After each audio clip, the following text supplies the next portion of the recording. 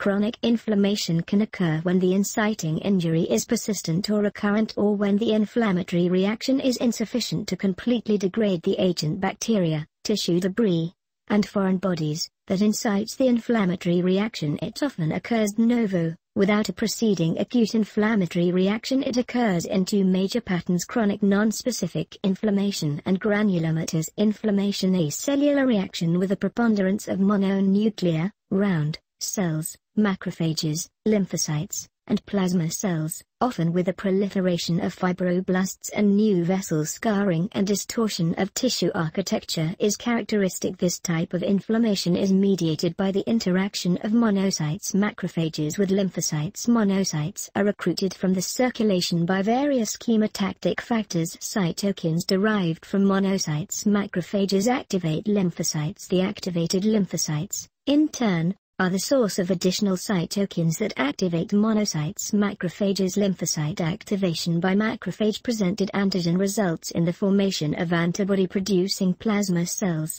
This type of inflammation is characterized by granulomas, which are nodular collections of specialized macrophages referred to as epithelial cells. Granulomas are usually surrounded by a rim of lymphocytes. Activation of macrophages by interactions with T lymphocytes is involved. Poorly digestible antigen is presented by macrophages to CD4+ lymphocytes. Interaction with the antigen-specific T cell receptor of these cells triggers the release of cytokines, especially interferon gamma, which mediate the transformation of monocytes and macrophages to epithelial cells and giant cells. Caseous necrosis is often characteristic, especially in tuberculosis, resulting from the killing of mycobacteria-laden macrophages by T lymphocytes and possibly by cytokines or sensitized macrophages. Non-caseating pulmonary granulomatous disease is caused most often by sarcoidosis. The presence of multinucleated giant cells derived from macrophages is also characteristic. The Langerhans giant cell has nuclei arranged in a horseshoe-shaped pattern about the periphery of the cell and is particularly characteristic of,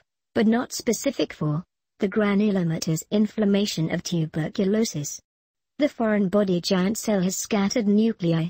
Granulomatous inflammation is the characteristic form of inflammation associated with number of diverse etiologic agents, including infectious agents Mycobacterium tuberculosis and M. leprae, blastomyces dermatitidis, Histoplasma capsulatum, coccidioides and many other fungi. Treponema pallidum, the bacterium of cat scratch disease. Bartonella Hensley, foreign bodies unknown etiology, including sarcoidosis.